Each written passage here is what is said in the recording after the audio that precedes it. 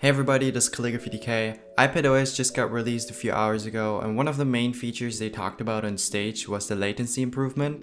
And today, we're bringing that latency down to 9 milliseconds. So I decided to test that on my iPad Pro 9.7-inch 60Hz display with the original Apple Pencil, and on the 11-inch iPad Pro 120Hz display with the second generation Apple Pencil, and see how those two differ from one another.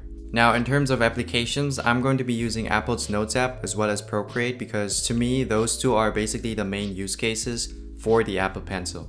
Alright, so first, 9.7-inch iPad Pro with the original Apple Pencil using the Notes app, iOS 12 on the left and iPadOS on the right.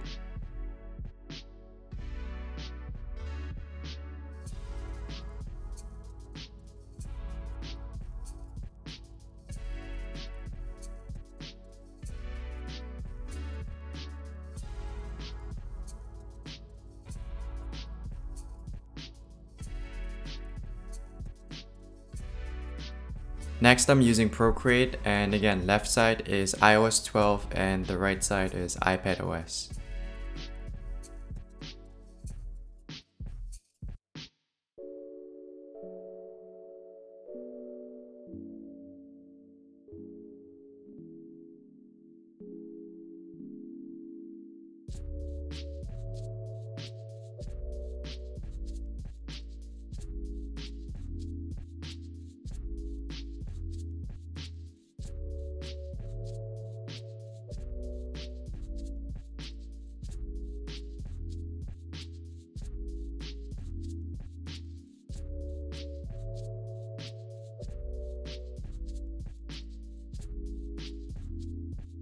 Now this time I'm repeating the same steps for the 11-inch iPad Pro with the second generation Apple Pencil on the 120Hz display.